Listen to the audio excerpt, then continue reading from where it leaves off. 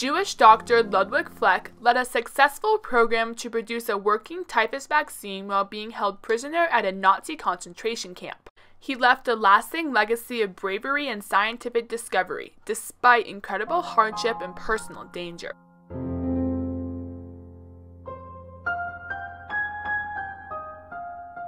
During the 1930s, Adolf Hitler and the Nazi Party seized control of Germany, a country nearly destroyed by World War I and the Great Depression. Along with widespread poverty and unemployment was the problem of disease. In particular, the poorly understood infection of typhus. At the start of World War II, Hitler portrayed typhus as a disease synonymous with the Jewish people. He created propaganda portraying them as vermin and spread the notion that typhus was a Jewish disease and they were racial carriers. He justified the imprisonment of Jewish people in ghettos as protection for the superior Aryan population. Typhus is caused by rickettsia bacteria. This bacteria is spread when a body louse bites a person, which causes itching and the need to scratch the bitten area. Scratching at the site of the bite damages the skin and allows bacteria to enter the bloodstream and cause infection. Some of the symptoms of typhus include chills, confusion, cough, delirium, hallucinations, high fever, joint pains, rash, severe headache, and even death. The typhus epidemic of World War II was due to poverty and unsanitary conditions many Germans faced under the Third Reich.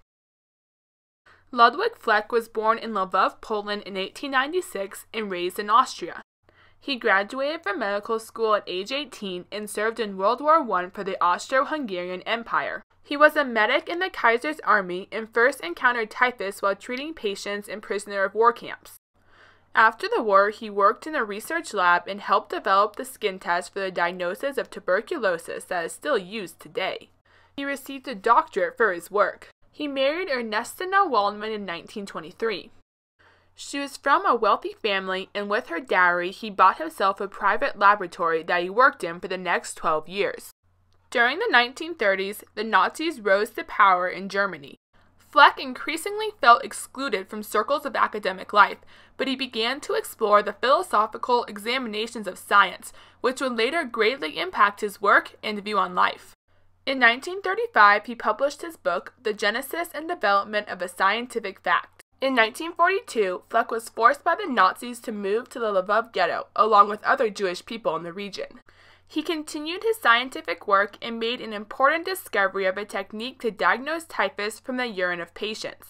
Based on this idea, he found a way to concentrate the antigen to make a vaccine. After 8 months of work, the vaccine was ready for human testing. He injected himself and received positive results.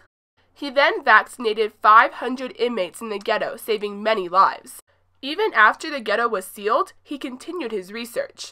Adolf Folkman, a fellow prisoner of the ghetto, said, "Dr. Fleck produced his serum at the risk of his life and injected as many Jews as possible." In February 1943, Fleck and his assistants were taken to Auschwitz. When they boarded the train, Fleck bravely insisted that his assistant Anna Seaman be allowed to come as well, thus saving her life. Anna later commented, "Few people would have had the courage to behave the way he did in those evil circumstances." Fleck refused to be dehumanized. Fleck was selected and sent to Auschwitz to help Nazi doctors test for typhus, as thousands of cases had been reported in the camps. Despite his value as a scientist, Fleck was beaten by the guards and exposed to typhus. He witnessed the terrible experiments performed on prisoners in laboratories throughout the camp. Whenever possible, he changed the prisoners' test results from positive to negative to protect them from execution. Soon, though, the Nazis needed his expertise elsewhere. In December 1943, he was sent in a private car to the laboratory at Buchenwald led by Dr. Erwin Ding-Schuler. Nazi doctors were failing at producing a typhus vaccine. They were afraid to create the massive louse farms needed to produce the vaccine directly. Instead, Dr. Ding-Schuler infected prisoners with typhus and injected their blood sequentially into guinea pigs, followed by mice, and finally into rabbits. The rabbits were tortured with freezing cold temperatures and then killed when the bacteria was in the proper stage. If successful, one rabbit could immunize 100 people, but the process was not working.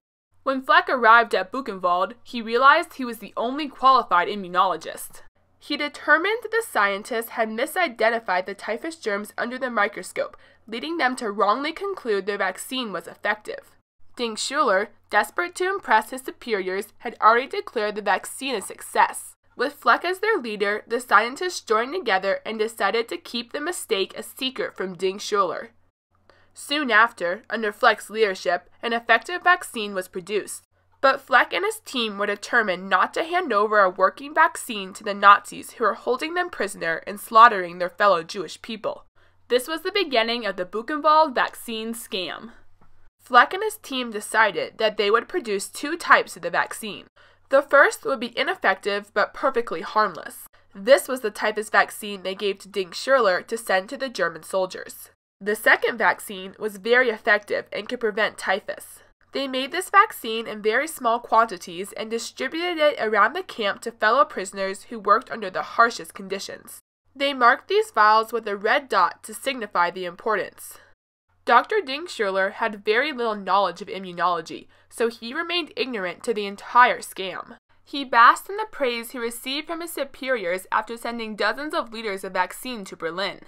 Because the vaccine was useless, soldiers at the front line continued to catch typhus.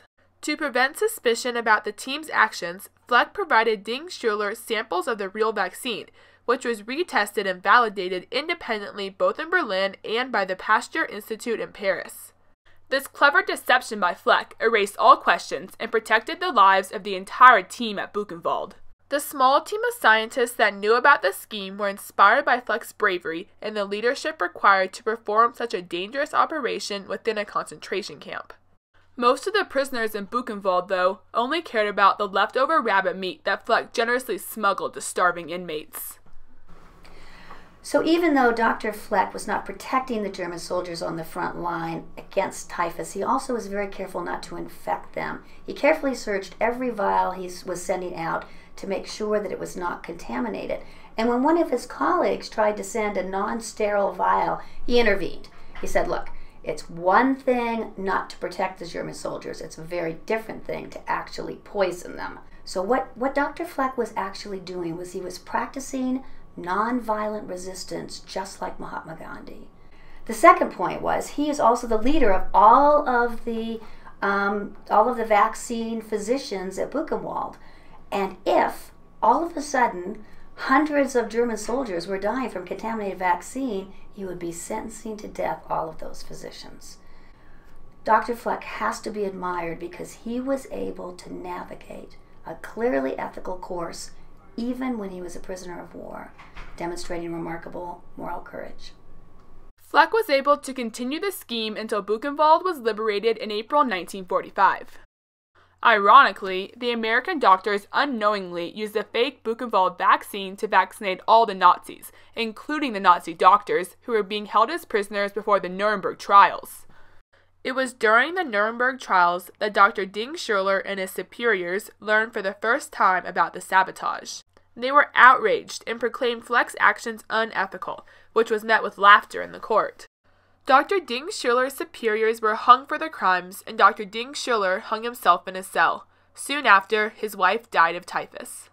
After liberation, Fleck returned to the ruined Poland and worked as a researcher and professor of immunology at the University of Warsaw. He defended the principles of ethical research that were developed in the Nuremberg Code. In 1957, Fleck and his wife immigrated to Israel and joined a bacteriological research institute at Ness Ziona. He impressed his colleagues with his commitment to fighting diseases. David Nathan, a fellow scientist, said, he had suffered typhus. He knew what it was like. He had seen incredible suffering and helped people, and that was the main idea he brought to the institute, that we should be helping people, and it continued after he left. In 1961, Fleck died of a heart attack. Ludwik Fleck's leadership throughout his life instilled bravery and determination in those around him, and left a lasting legacy in the field of medicine and in the standards of medical and personal morals.